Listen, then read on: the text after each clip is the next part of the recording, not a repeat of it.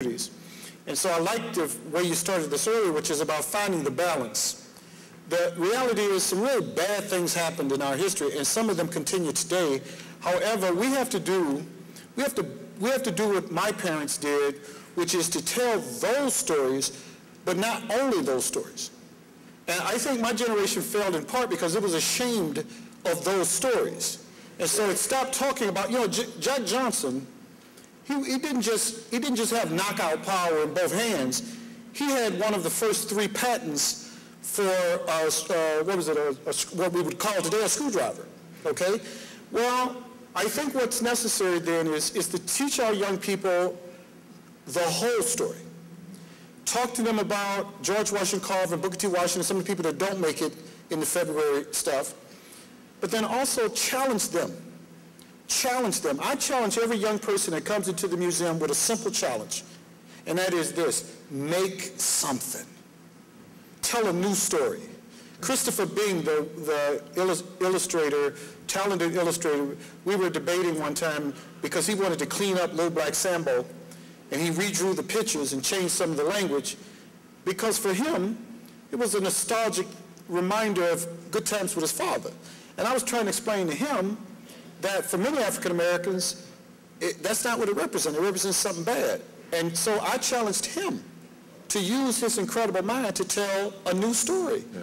So for our young people, we owe them the truth, but we also owe them to inspire them and to challenge them and to say to them what my parents said to me, which is, up until 6 years ago, you couldn't go in that library, and one day soon, you'll be director of that library if you want to be.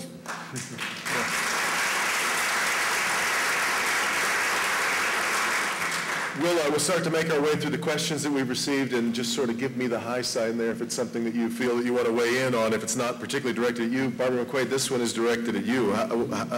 Referring to the Department of Justice, yes, it's great going after hate crime, but what about violations of civil rights such as selective prosecutions and illegal wiretaps? This is a question I know that you face a lot. Absolutely. I think sort of making the criminal justice system equal to all and an equal playing field is a really important challenge. And this Justice Department under President Obama has taken that on and tried to look at some of those institutional things that have a disparate impact on different communities. I mean, if you look at the statistics, and the numbers of African Americans in prisons is astronomically high compared to the number of African Americans in college. Why is that? And trying to look at that, and are we doing things systematically across the criminal justice system that's causing that?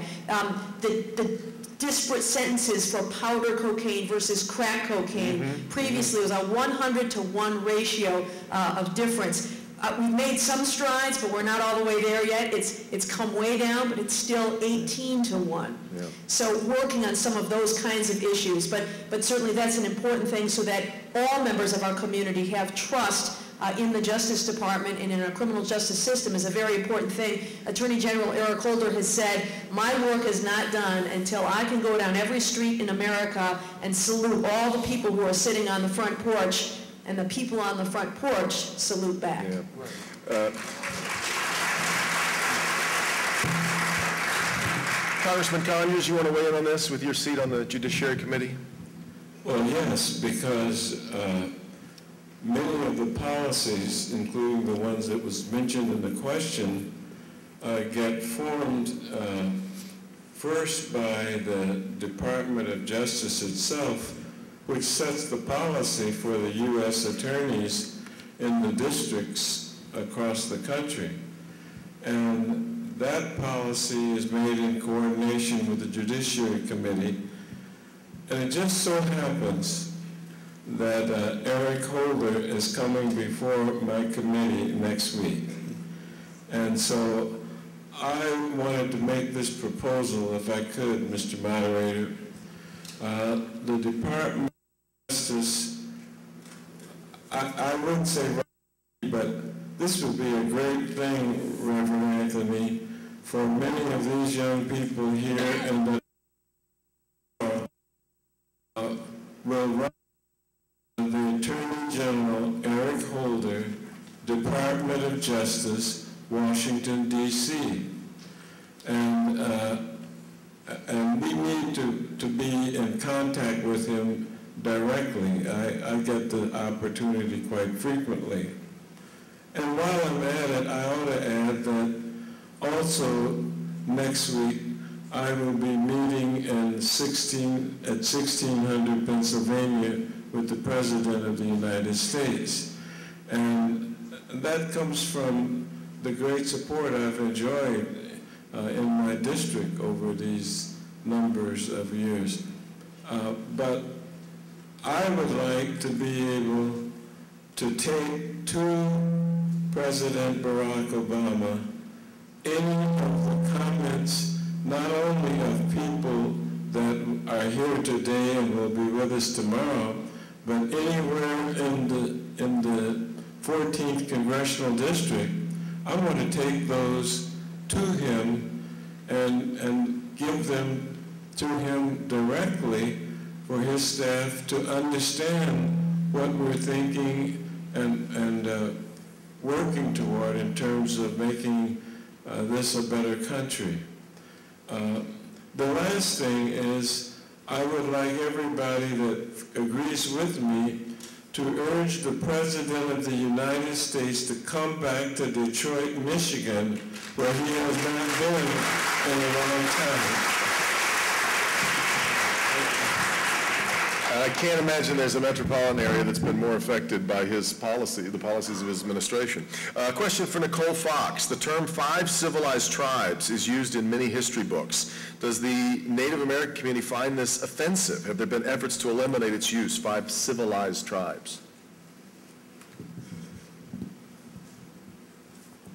Okay, so the 5 civilized tribes refer to Native people originally from the southeastern United States. And I'm Cherokee. Cherokees are one of the 5 civilized tribes. And what that refers to is initially with European settlement in the United States, Cherokee people took on a lot of European traditions and customs, including European style of clothing, adopting Christianity, a written language, and constitution. So on the surface, the Cherokee Nation would look very similar to a European settlement during that time. So as far as if communities find that offensive, I really can't speak for everybody. I know what that refers to, and I think that the Cherokee Nation before European traditions was very much civilized. So I don't really see why it wasn't civilized before and now it's called civilized. It doesn't make sense. Great. Dawood, there's a question, it's a little complicated. I'm going to try and sort of articulate what I think is the main issue here. And that is with bringing groups into this country and having them part of the American fabric. What do we do if we feel like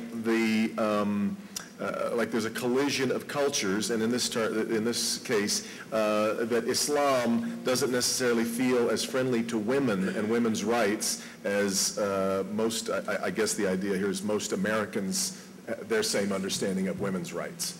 Okay, there's 2 things in that question. One is a misconception, I think. The largest demographic of American Muslims are African Americans. We make up about 38%, and there have been Muslims here in America since the first slave ships came here. So we're not a new phenomenon here in America. Now, saying that, we have Islam as a religion, and then we have culture. And different cultures and how they deal with women varies. Like, for instance, a lot of West Africans who are moving into metropolitan Detroit, around 6 miles, 7 miles around Wasser, there's a total different social dynamic that you would see with Senegalese or Muslims from the Ivory Coast than you would see with women from Afghanistan. I think there's a bigger problem, a worldwide problem, in the world in terms of women not being totally liberated anywhere. To this day in this country, a woman in the United States of America, on average, with the same educational background as a man, is not making the same wage as a male. This is still going on in America. So I would say that in terms of Islam and women's liberation, let's not confuse culture with religion. Another point, the 3 most populous Muslim countries in the world have had female heads of state. We haven't had one here yet. Indonesia is the world's largest population of Muslims. They had a female head of state recently, President Megawati. Okay, then we had Pakistan. The late Benazir Bhutto at one time was the prime minister, and then Prime Minister Zia of Bangladesh, which is the 3rd most populous Muslim majority country. So we've had female heads of state. We've had females who have been higher ups as far as the military and foreign ministry and et cetera. A lot of these things we see are stereotypes, in my opinion. Do I sense frustration with your answer there? There's a lot of frustration. I'm asked this question frequently. I shouldn't be frustrated, but I still am. Even as far as our empirical data that we have in the Muslim community and research, in terms of domestic violence, which is also a human problem, there's no empirical data to support that Muslim men abuse their spouses any more than Jewish men, Hindu men, Christian men, Buddhist men, etc. There's no such empirical data that even exists, but there's a stereotype that somehow we Muslim men go upside our wives' head more than Christian men or Jewish men. This is not the case. We have 2 pastors on the panel, so I'd like both of you, a reverend and a pastor, to talk a little bit about your reflections on us all trying to coexist in different faiths in this world. There is so much, because we do have, in most faiths, there is this central idea of acceptance and brotherhood and fellowship, and yet we also have a sense of primacy in most faiths. Jesus said, I am the way, the truth, and the life. No man enter the kingdom except through me. So how do we coalesce a world where we have people who feel so strongly about their own beliefs and yet want to allow others that same freedom? Both of you, either whoever feels the spirit first. Go ahead. First of all, in any religion, including Christianity, it's not homogeneous.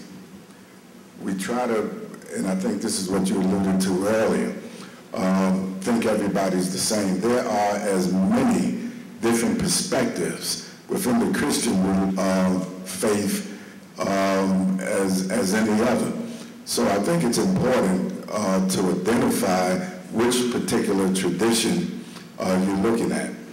I have sort of led a campaign, and I work closely with all the religions. We built a new church, and I invited Muslims, Jews, Hindus, Buddhists, etc., to participate, and Native Americans, to participate in dedicating the church building in their own traditions. I'm of the belief, and I usually get beat over the head for this all the time. We got a lot of beating over the head going on. Yeah. But I'm of the belief that, and I accept other religious experiences as being just as authentic as.